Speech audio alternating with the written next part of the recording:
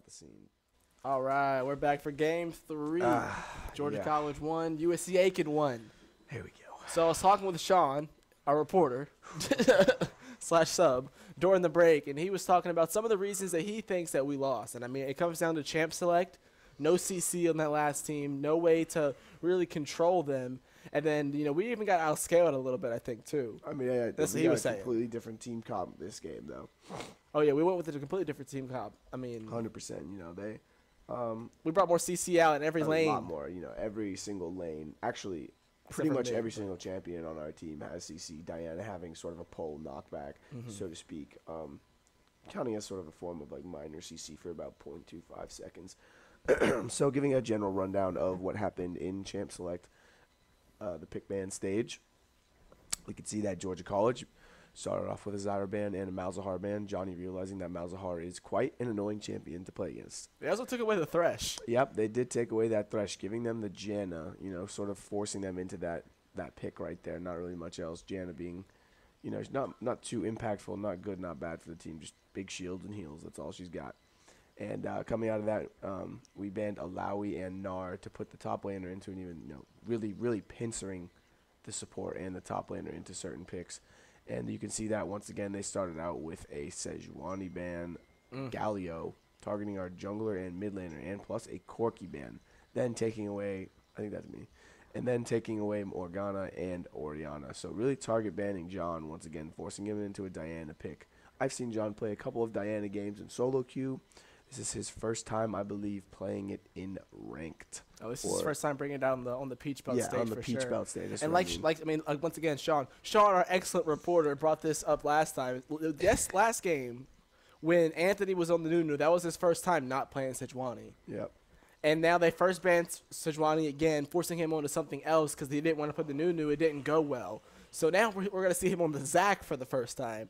And, I mean, I think we're going to need Anthony to play kind of well, especially in that bottom lane, more so than anything, to try to get the W. But we do have a lot more CC. Well, we can see that they actually chose Vigar, which is a really good pick against Zac, because they're going to be able to stop him from just jumping right into team fights. But we can also kind of look at that and go back to the team comp that Georgia College choosing, having Kyle playing Aurelia once again, 3 games in a row, which is insane. I think they're kind of just letting him have it at this point. And Anthony playing Zac, as we had previously said, for the jungle. In the mid laner, we have John playing Diana, as previously stated, being his first time in the Peach Belt tournament playing Diana. And we have Nick playing Varus, as he did in the first game. And we have Noah on Braum. We are seeing a ton of CC on our team. Yeah, the thing is they decided to give up the Lulu pick that they were going with Georgia College. I mean, they didn't ban it away. Georgia College just chose not to pick Lulu this time. Yeah, so something happened with Noah, I guess, on the Lulu that last game, and it made him, you know, go away from that pick. So we're going to see how that bottom lane works out. I mean, obviously, like we've seen, the way that this team wins is through the bottom lane, and the way that they got ahead with the Jinx last time, and she was kind of able to do a lot. I mean, she led the game in damage. Jinx did a lot in that last game in terms of damage output, in terms of the team, the way that team was built. Yeah, well, Tristana really outranges this Varus, you know, just in terms of auto attack. But, you know, we can really see that they really wanted to ban that Jinx because of the AoE capabilities that she has. Yeah, Jinx does have a lot of AoE. So we got one on the blue side, one on the red side. Here we go. Georgia College going to be on that blue side this game.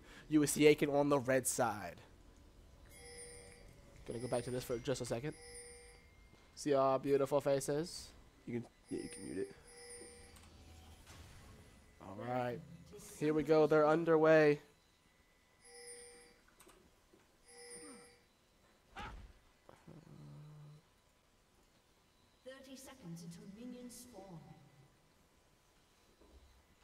All right, match 5, game 3. As we can see, you know, a little bit of a cheeky play, sitting in that bush waiting for them, hoping that somebody steps up to ward, face checks it, and we'll get 5-man. Again, though, nothing coming out too crazy in the beginning stages. I mean, USC Aiken playing it kind of safe, Georgia College playing it kind of safe. Still no crazy level 1 fights, man. When am I going to start seeing some of those? Man, honestly, in like professional games, you know, higher up division, you don't really see that too much. Most teams are kind of it's risky. Even if you are the engager and you're the one who gets a catch, it's pretty risky because they could be doing the same thing to you. You don't know whether your 5-man is walking into their 5-man. You don't know what's going on in that bush.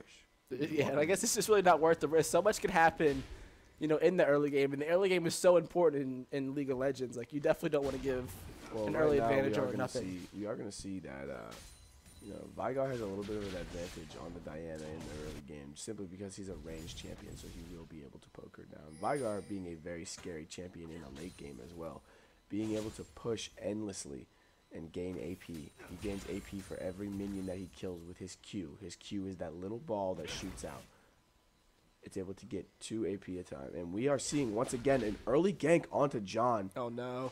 Jarvan again trying to make an early game impact. John's not going to make it. Not actually burning any summoners, but still a little bit of a cheeky play. Man, John must have known. He must have said, hey, I'm not going to die from that. Don't need to flash. Yep, that was a very, very, very smart move by John. Kind of teleporting back maybe a little bit early, not with full health, but that's okay. Missing that CS. Now we can see that they're really putting a lot of pressure into the mid lane, trying to help their mid laner out against John, putting so much pressure. And we can see in the bot lane a little bit of a tussle going on right there. Not too much happening. Very slow game at this point. No. Well, I mean, I wouldn't even say slow. I mean, it was a good play right there from John not to burn the summoners, but I think anybody else on our team ends up burning that summoner. Yeah, and then it's a play for the Jarvan in the mid lane. He trusted that it would not do that much damage, and he was right. But, still having to burn his teleport to get back to lane after that early gank. A little bit cheeky of a play, I might say. But, they're really trying to pressure John. They know that he has the ability to carry hard, and they know the danger that comes with. Oh, blowing a flash on the Cho'Gath actually in the top lane. And that's what we kind of saw in game 1. I mean, like Anthony was able to extend that pressure and really put some pressure, actually, some real pressure on the top and the mid laners. So if he can kind of get back to that, maybe Georgia College can repeat its success that it saw in game 1. Maybe. And that is the intention here. Both teams having a fairly strong late game comp. Cho'Gath being able to scale crazy with his health, having a ton of health, being very tanky, and Vigar with the AP. But just explain to me the pick of Varus. I really just don't understand why Varus is kind of. I mean, I know he brings some good CC to the table, but I feel like he's more utility more so than like hyper carry kind of damage. And that's actually what the Diana is for, is that hyper carry kind of damage stage. And we can see that Cho'Gath is actually out of mana, so Kyle has an opportunity. A flash from the Vigar. A great play, actually, forcing so many summoners. Vigar not having enough mana to put down anything. Jarvan can't answer in any way. So we can see we actually already have a slight gold lead here. And even after John was forced to TP at level 1, he's still up in CS. He's up by 6 CS. And Kyle just relentless on the CS. Whoa, here comes Anthony! Second gank coming in. A lot of damage. There's no flash. Oh, wait. Giving John the first blood. Saying take that to that level 1 gank. Oh, here's a fun fact, man.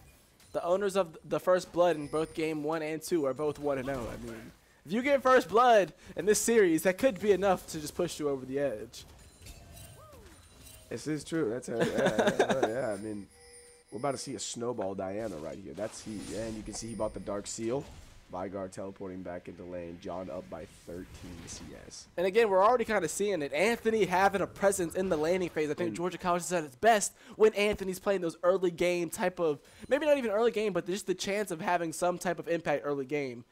As a jungler, I think that's where he's at his best. I think he shines when he ganks. And I think his mechanics will carry him through, but I don't think his invading mechanics are that good.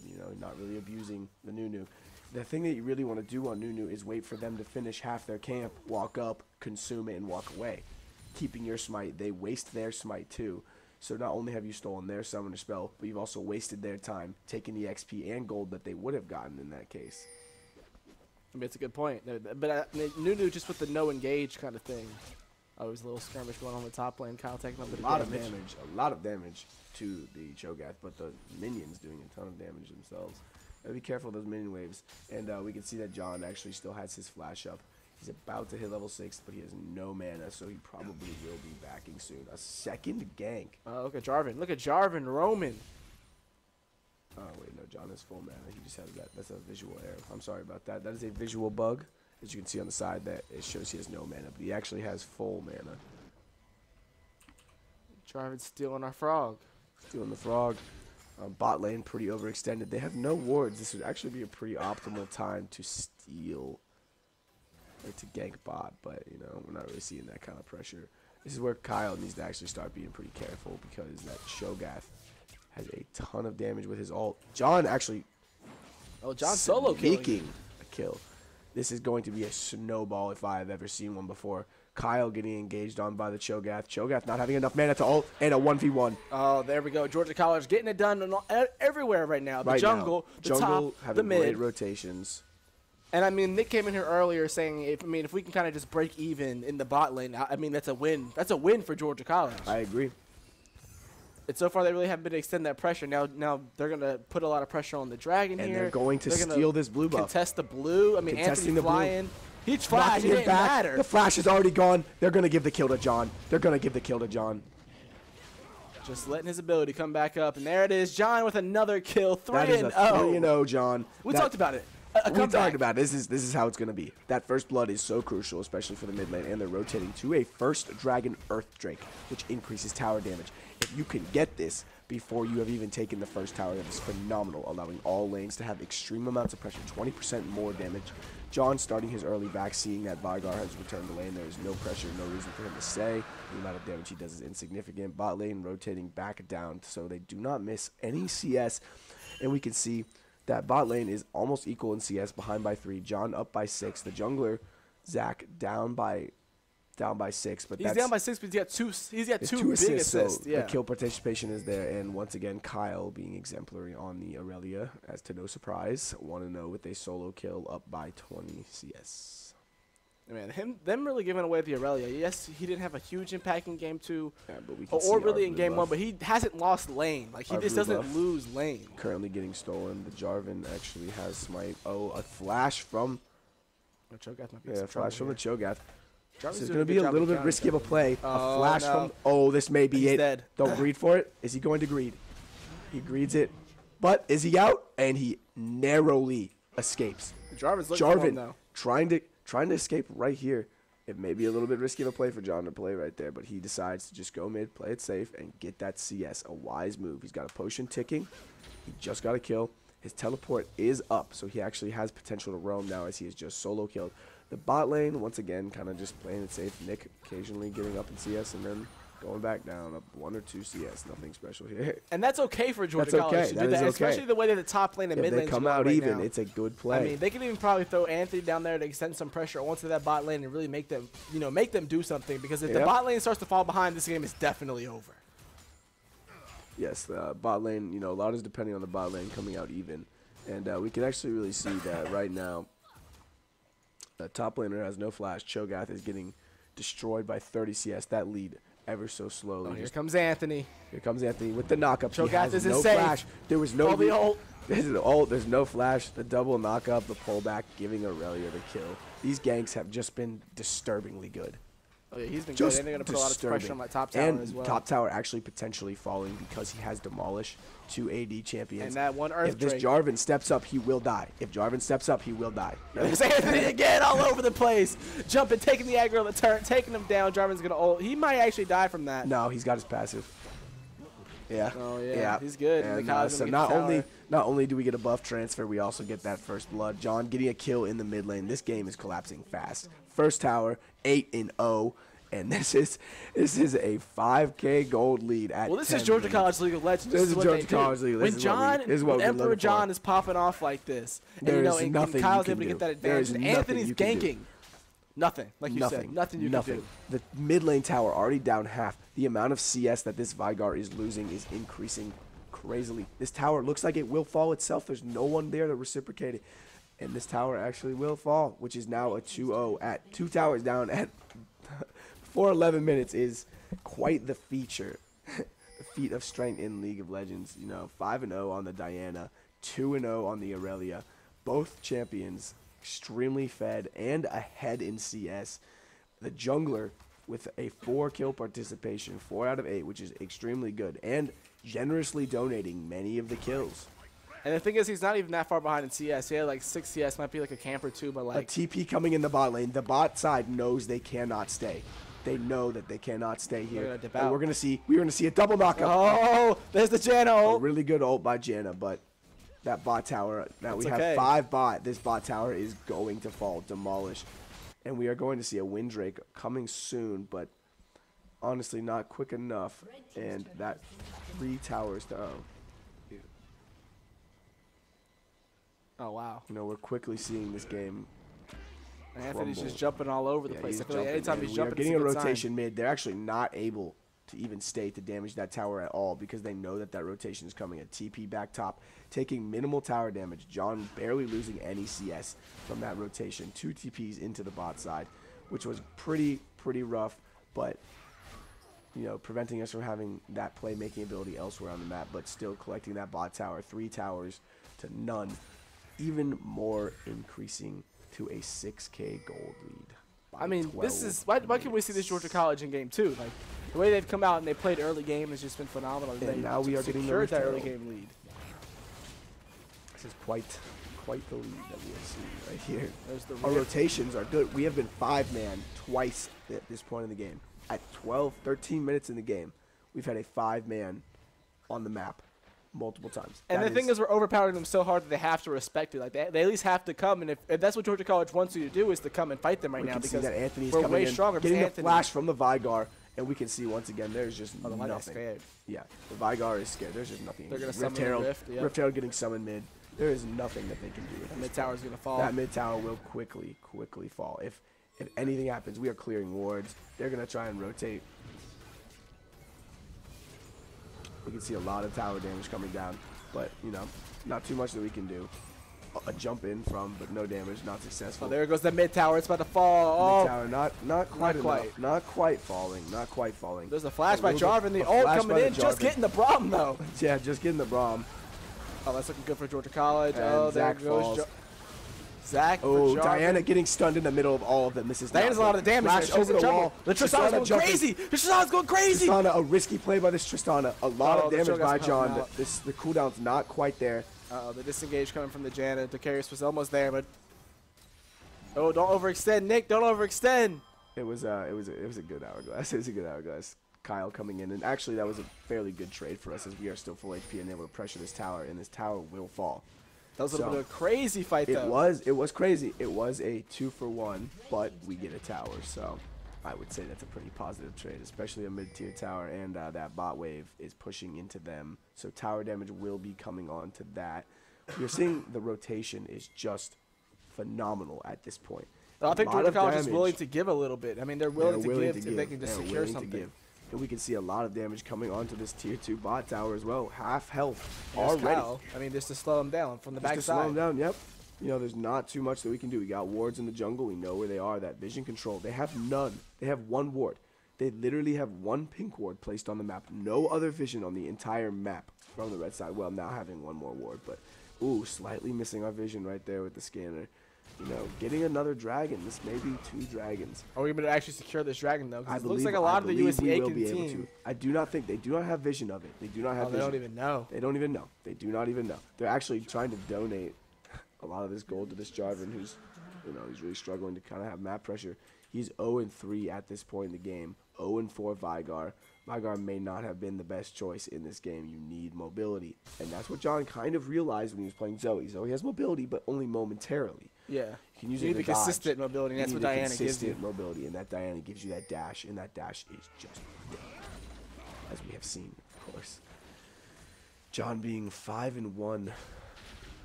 And the thing is, John even fell in that last fight, and all things didn't go, you know, crazy. The earth didn't freeze over. We still had a lot of damage coming in there from Nick. We had a decent amount coming in from the Irelia. Like, we still had a threat when John wasn't there. And that's what's really scary about this Georgia College team. And Zach didn't have his passive up. If Zach had his passive up, that would have been a different story. Because he went down kind of early in that fight. Yes, he did. Yes, he did. Now we can see that they're just kind of resetting, clearing their jungle, getting rid of all those wards.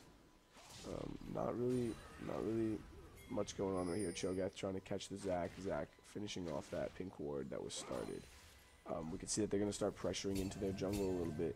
Nick playing a little bit more passive. The Cho'Gath is overextended, Oh, getting the ulted. Marisol coming in.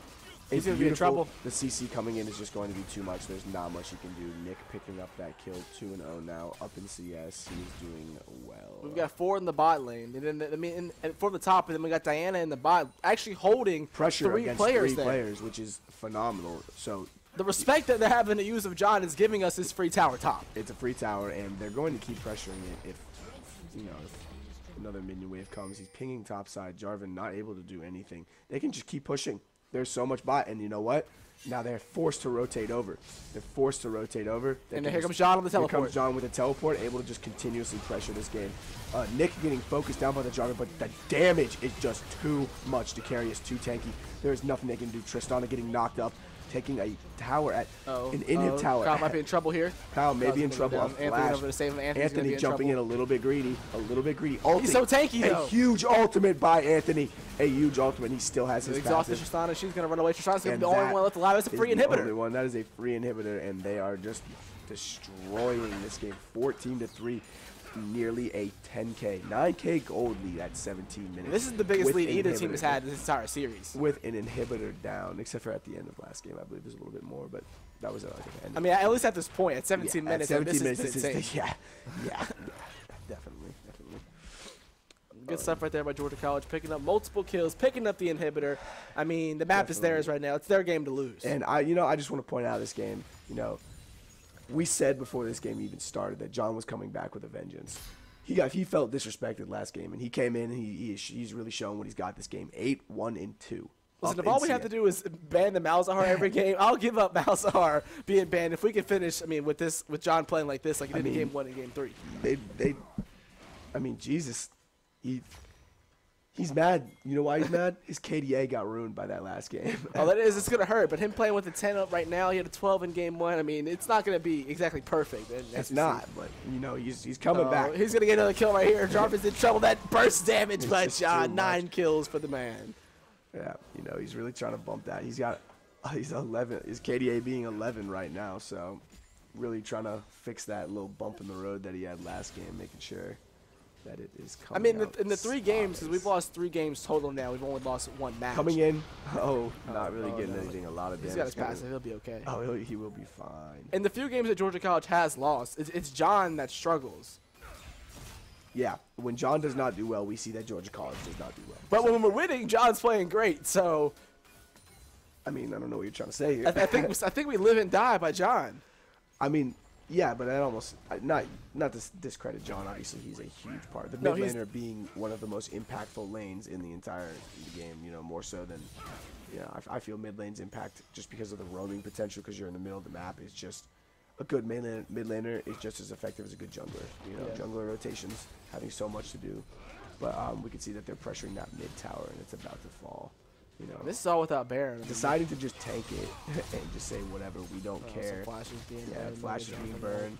A lot of damage is being tanked by the team, by the tower. You know, they just finally decided to focus it down. There's no minions here, but they just don't really care. Yeah, and that's going to bring the inhibitor down as well. Going to bring the inhibitor down. We got our 80 carry just wailing on that bot tower. 15-3. It really seems the morale of the enemy team has kind of given up. But, you know, something I do want to point out is look at their 80 carry. I mean, he's still playing good. 2-0. Oh, phenomenal ult. Did he want to even want to ult like that? The bars were coming in. That was some dirty damage right there. John's died. This is looking bad for Georgia College here. We're going to need some damage coming out. The damage is coming out from the bars in the back line. Bars coming out in the back line, getting knocked back by the Tristana. Tristana going to ult him away. That's going to bring Anthony down. I don't know if his pass. Triple kill. Am I seeing a pentakill here? Oh man, the triple's still pretty fat. Are we going to see a pentakill? Could we? There's still time for the penta. You know, I think he kind of wants it. He's overextending. He's gonna die for it. Yeah, he's gonna die. I would die for the penta. that should be a W right there for Georgia College. Yeah, they have enough damage right there to wrap it up. It looks like they're trying here comes Cho'Gath. He's mad. Tristana jumping in, you know. No, that's gonna get the jump reset. She's gonna jump again. Yeah, she's gonna get Nick. She's gonna get somebody else. Gonna, we might have overextended just a little bit. I don't think she's actually gonna be able to. Yeah, she's not gonna be able to continue that. Aurelia coming in. Aurelia coming in. Yeah, you don't want to mess with that. You don't want to mess with that. They had no vision, but they knew she was up and just said no, thank you. Oh man. So we are seeing some pretty good stuff this game. This is we're seeing a pretty one-sided affair, and I think that avoiding a Georgia College complete throw we should be looking at a W here on the side of GC. I think I'd like to say after that first game that we're really, they're really trying to try out some new team comps, see what they could do, having people on new champions they'd never played before. They were really trying to see what they could work in, and it was more of an experiment, obviously, just from the bounce back. Last game took an L, but this game we bounced back. And honestly, it's not even that important that we play super well during the regular season. Like, the tournament really is what matters, and if all 10 teams make the tournament, like, yeah, it'd be good to be that number 1 or that number 2 team and get those free buys, but, like, if you don't win the tournament and you don't go to nationals, it doesn't matter. So if you're going to lose now and figure it out now. I agree. Plus, I think they were pretty confident that they could win this game. Just based on, like, the victories that we have seen, the type of victories, it's more of a slaughter. Yeah. And the loss was not. The loss was more of a especially that second game. The second game was a close game, and we could. It was close. We could have, but then we kind of at the end of the game they really outscaled us. I mean, I don't think the Peach Belt is a sure lock for us. I mean, obviously we've had some big wins against USC Pembroke, and then we won this week again, so that's 2 in a row now. The tie the season high with 2 in a row earlier in the season. But I think that if we're really gonna have to get tested by this like Augusta team and by this North Georgia team that are undefeated and 3-1. Those are the teams that are really going to be in our way come tournament time. I really don't think anybody else can compete against Georgia College right now, but maybe somebody else will come up and surprise us. Yeah, maybe. We can see in 22 minutes, just around the same time in the first game, we collected that Baron. Once again, getting the Baron. We got John pushing in the bot side, running that 4-1 team comp. We got 4 people pressuring. John having teleport to be able to, come join the team. Got Inhib being back up and knock up. Going crazy. Bringing them both together. Another pretty good ult, but that Cho'Gath just getting caught out. Ducari is taking a lot of damage, but, it just was not enough. There's just not enough. Their top laner on the Cho'Gath, he hasn't had the best game. But honestly, in the second game, it was the mid laner who actually kind of stepped up and played a little bit better for USC Aiken. So it looks like, a really good ult by that Braum, I want to say. A really good ult by Braum. Veigar stunning everybody. And actually, Ducari is going down by a static shift. A lot of damage from John. Getting that stun on the Veigar, Just a dead Veigar. It's just a little too late with the Baron. This, the Knowledge taking that down. This is just going to tumble, and it looks like Georgia College comes out on top with a 2-1 victory against USC Aiken. A well-played match by both teams. Oh yeah, well-played match by both teams. I mean, the first game 3 Georgia College has been to this split in the regular season split, so it's definitely a big deal. I think that they took them to 3 games. No joke. USC Aiken kind of came out and they played a little bit better than I thought they would. Let's take a look at those advanced stats brought to you by Ethan Omer. Brought to you by our professional analyst. All right. So once again, we're looking at a lot of damage here from John. Not even playing in a sort of AoE burst mage. Diana's not really too AoE based of a champion. We can see that 16,000 damage being the most damage in the game, even more than AoE champions like Veigar. Excelling. 11, 2, and 5. Obviously, a clear carry by John, but also let's not undermine Nick. Phenomenal 8, 0, and 3, and who could forget about the 0, 1, and 14 Braum? I mean, who could really forget about the Aurelia in the top lane? I mean, funny enough, 3 Aurelias in a row, 3 and 6, but like the pressure that he dealt, he had a lot of pressure, and overall this game, that early, the fact that John was able to survive that early mid game or that early gank at level 2, yeah, and not burn any summoners, that was that was big. That wasted the jungler's time, set him behind the jungler, allowed our jungler to kind of come in, do a lot more rotations around the map, get more ganks in, and the pressure was there, and the ganks were there. The laners were burning summoners on their own, so when the jungler got there, it was free. Yep, you're not lying. All right, we're going to take a second, get John in here, kick Ethan out for a little bit, maybe bring him back at the end. All right.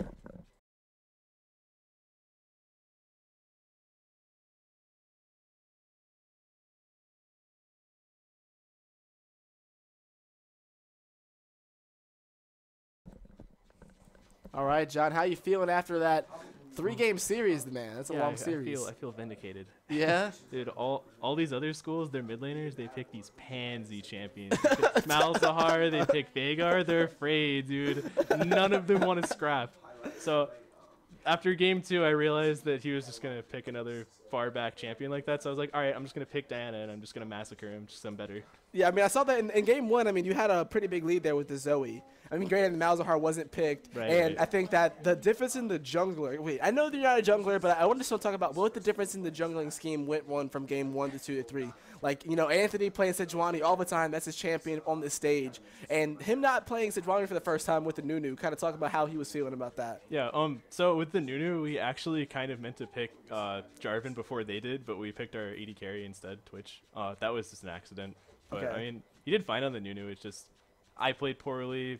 We couldn't really get anything going, so that game was just Okay, I mean, John, when you're on, the team is really on, though. I mean, not even talking about just this game, going back to previous weeks. I mean, when you're winning the lane and when Anthony's got it going on, or Sean, whoever coming in on the jungler is there, I mean, you're really playing well. Kind of talk about what brings to your success. Yeah, like, so that's because our junglers are really good. Like they set me ahead, and I really can snowball a lead, but it's really them just getting me ahead. I'm not doing too much special. I don't know, man. The score says otherwise. I mean, okay, after they get me ahead, then I massacre everyone. But I'm not doing anything special to get ahead. I mean, I don't know. You might have known this. I don't know if you knew this or not, but you were 3rd in KDA before coming in to this weekend. So that's a pretty big deal. Georgia College getting its name out there. I mean, what now? 4-1. What 8-3 overall in games. Kind of talk about the success and what are some of the end of the season goals for you and the team. Okay. So we need to work on our draft phase and our just early game basically, because that USCA was probably our second hardest match, the first being Augusta, but they were really challenging. And when we play against schools that are more coordinated than them, it's going to be a lot more difficult if our early game falls apart. So as long as we have a strong early game, I think we can beat any team. Okay. I mean, and then going into you obviously came out of homecoming week 2-0. Yeah, that's a pretty big deal. Yeah. I mean, we had the concert Friday night, we had the basketball game, and they went 1-1. So Georgia College won a total of 3-1 homecoming weekend. I mean, it's a pretty big weekend. Happy homecoming. How did this weekend feel? Great, honestly. Like it was kind of a scramble to get the Friday game going, just because everyone had to be somewhere and we had to get the game scheduled early. But it all worked out. It felt pretty good. All right, cool, John. Well, congrats on the win. Tell the team congrats later on. We're not going to see them on stream. But that's going to wrap it up here for the Bobcat Broadcast Network. This is Georgia College 4-1? 4-1, yeah. 4-1. All right, bye, guys.